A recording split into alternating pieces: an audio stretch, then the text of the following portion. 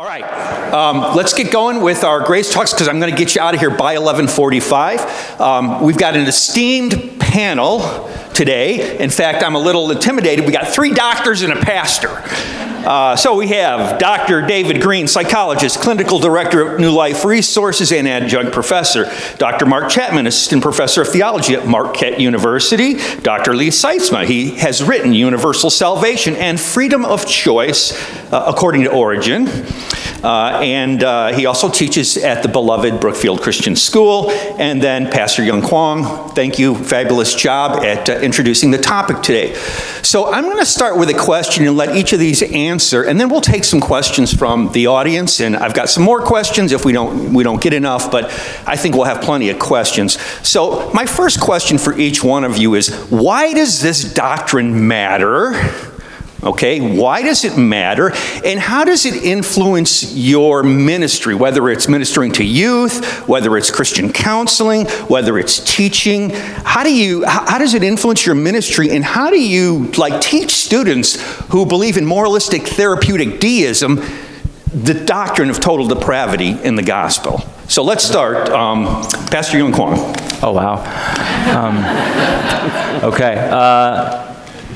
It is important because it points to our need for Christ. Unless you realize that you cannot save yourself from the predicament that you're in, that is this fallenness or human sinfulness, there's really no need to come to church and learn about God. There's no really any need for a relationship with Jesus Christ. There's no need for any of that.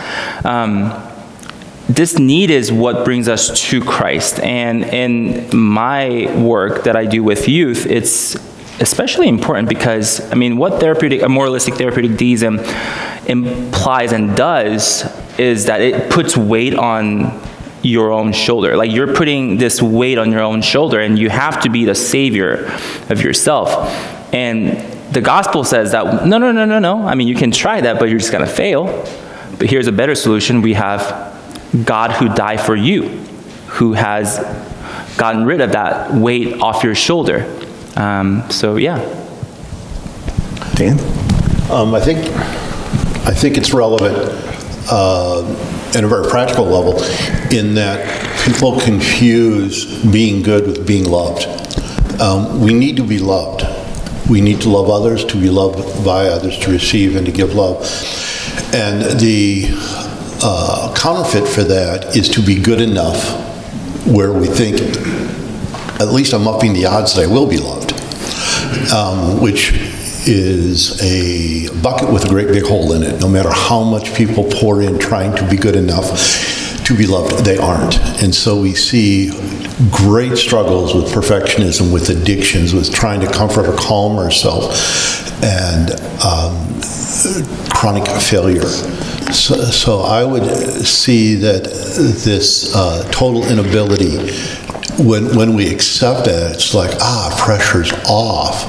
And it's a complete reorganization about life. Lee? It's always funny to me how controversial this one is. Of all 5, I feel this one is the most demonstrably true. Just so self-evidently true. Article came out in Times 10 years ago or so. And scientists discovered that little babies learn to manipulate and lie to their parents from the earliest possible moments, before they can speak. This has now been documented, and everyone's like, oh my goodness, this is so surprising. And not so much. The reason why this one is important is because although it's so self-evidently true, Jesus spent more of his energies on this one, teaching people this one, than anything else. He came and he held out a cure, and everyone's like, that's fantastic. Go give the cure to those people who need it. And Jesus had to spend so much of his time saying, you're the ones who need it. The parable of the prodigal son has been misnamed for thousands of years. That parable is the parable of the older brother. It's not about the younger son. The younger son knew he needed salvation, and he found it. The parable ends with the older good brother not finding it.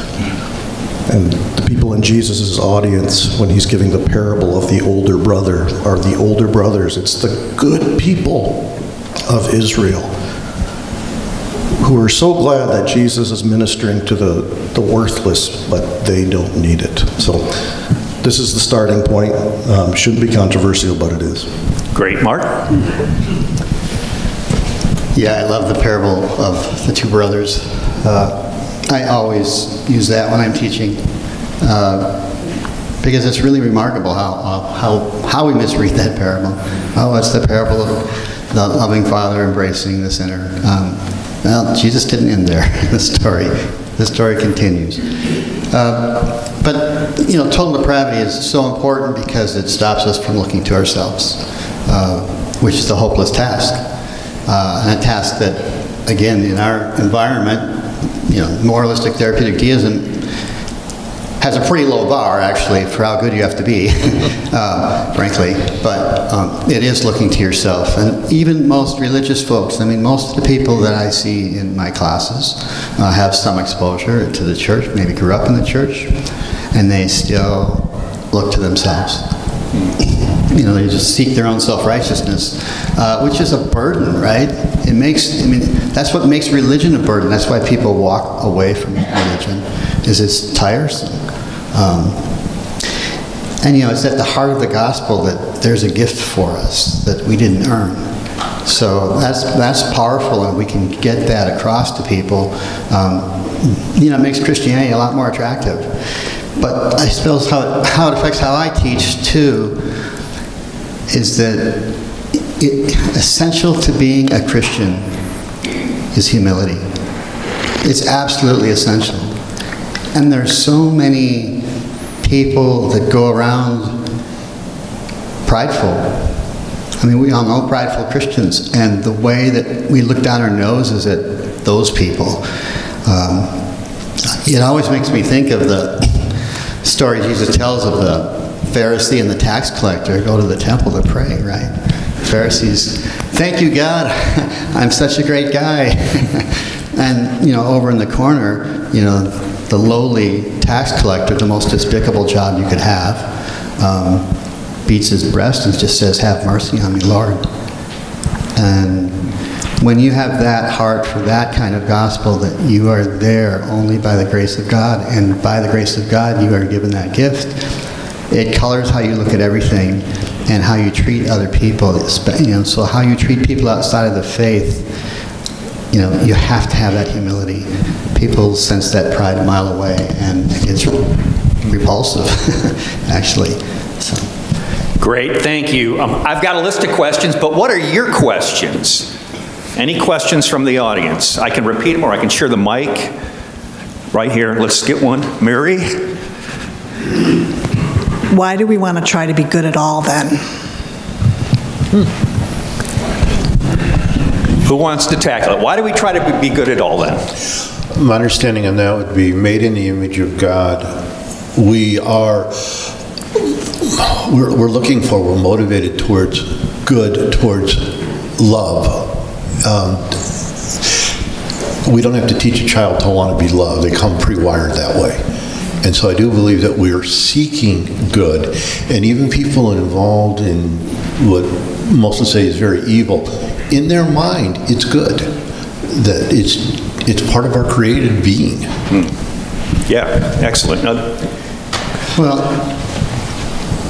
so we're not Christians because we follow a set of rules. And I tell my students too, Christianity is not about being good. In a strange kind of way, it's not. It is, but the difference is, are you being good to earn your salvation?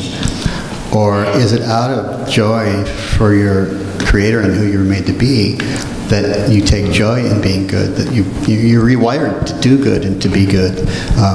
Sure, we're meant to be good, and we ought to do good, but we do it out of a thankfulness, not out of earning our righteousness. And that's fundamentally different orientations.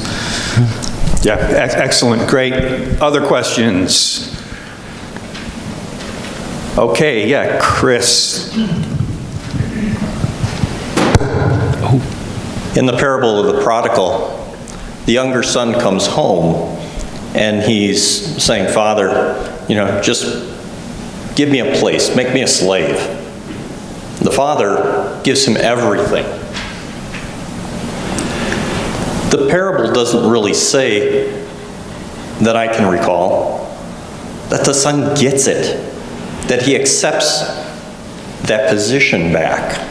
And I think that that's something that people struggle with too, is they recognize it, they accept Jesus as their Lord and Savior, but they're still questioning, all right, I'm in heaven, but I still don't even deserve to be a slave. If I can answer that question, there was no question, so I'm not answering any question, but I'm adding to your point, I guess. New Testament scholar Kenneth Bailey wrote a wonderful book on that parable, and in that book he points out that is not a separate parable, that it should be read in an isolation. It should be read with the lost coin parable and the lost sheep parable, because those three parables is actually one single parable. If you go back to the actual text, it says Jesus told a parable. So it's those three stories make up one parable that gives us an idea of how the Father comes to the lost, whether it's lost sheep, coin, or the lost son. So it's the Father that runs out to the younger son when he's still far out in the countryside, and he brings that younger son into the house, and he throws a party. And that to me is this idea of what God's grace looks like, right? It's God reaching out to us, grabbing us, and sometimes dragging us into his house. And because we have this brokenness, we often don't want to go into the house, and that's the picture that we see in the older son sometimes, right? I think a feature there also is a consequence of sin is this concept that it's about deserving or not deserving, and love comes from the lover. God loves us. That's his issue. He loves us. He gives it to us, and do we receive or not receive? That is very humbling, as was mentioned earlier, to be in a position of I can receive it. This was highlighted when my grandson was born. I was holding about 10 minutes into his earthly life, and I realized this kid's going to be loved, and he doesn't get to vote on it. He's going to be loved. He's going to be cared for. He's going to be invested in. And we're just earthly grandparents and parents. Our Heavenly Father loves us.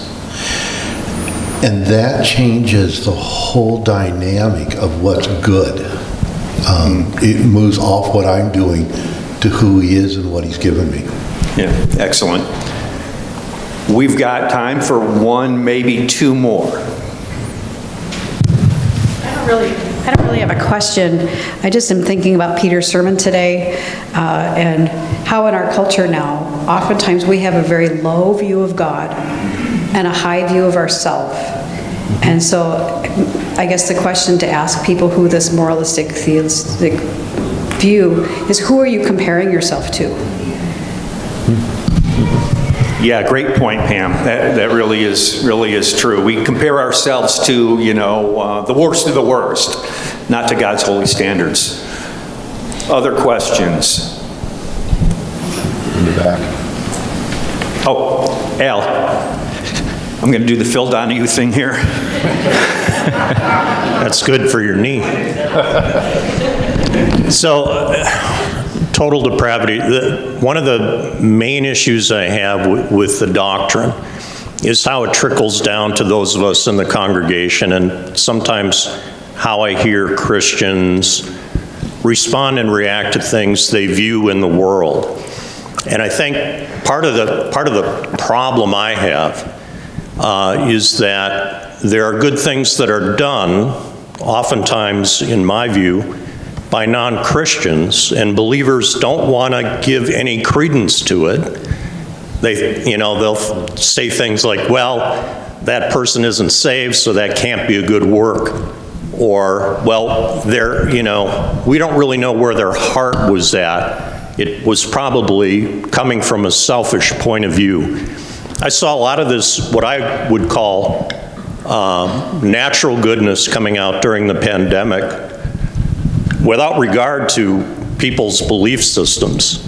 And it seems to me, if it looks like a duck and walks like a duck, we should call it a duck. Comments? This is one reason why I like the Canons of Dort so much. It goes into that exact issue. It affirms that good deeds are being done all the time. But what the Canons of Dort does is it helpfully peers back the curtain and says, if you look at the totality of this good deed, the person's motivation for doing it, is this a salvific good? So it's not denying that there's tons of good deeds happening, but is this a deed that deserves salvation? And that's where the Canons of Dort draws the line. And I think it's very biblical. One of my favorite assignments that I do with my students at BCS is we do a dive into Proverbs 21:2. All the ways of a man seems good to his eyes, but the Lord knows the heart. And so what we do is we list some of our good deeds that we're proud of, and we affirm the goodness of them. And then we look at some of our hidden motivations for doing those deeds. So I always lead with my own example. When I was in high school, I volunteered all day Saturday at a soup kitchen. And I was proud of that. And I think it really was a good deed. I'm not denying that. It was a good deed. It was later in life when I started to know myself better and I started to reflect on my motivations for my good deeds. And I happened to remember that, well, I was going to be filling out college applications real soon, and I didn't have a lot to put down on that box that says extracurricular service projects. And boy, did I like to tell people about this soup kitchen experience. Oh, my goodness, that feels good. And so I'm not negating that I did a good deed. I fed hungry people. But if I'm honest with myself, there are hidden, tainted motivations lurking in the background that it hurts to admit to myself. And students picked up on this very, very quickly. They're very wise. And so students began to talk about some of their service projects and other opportunities, and they reflect that these are good. And they started to open up with me about some of their hidden motivations for doing these things. In a very honest way. It was beautiful. And we realized together that we're doing good deeds, but they're not to the level of salvific goods. They're not 100% motivated by love of God and neighbor. That's total depravity. Great, thank you. We are out of time. We will pick it up next week. We'll look at the U, unconditional election, chosen by God. That won't be controversial at all. All right, we'll see you next week. Thank you.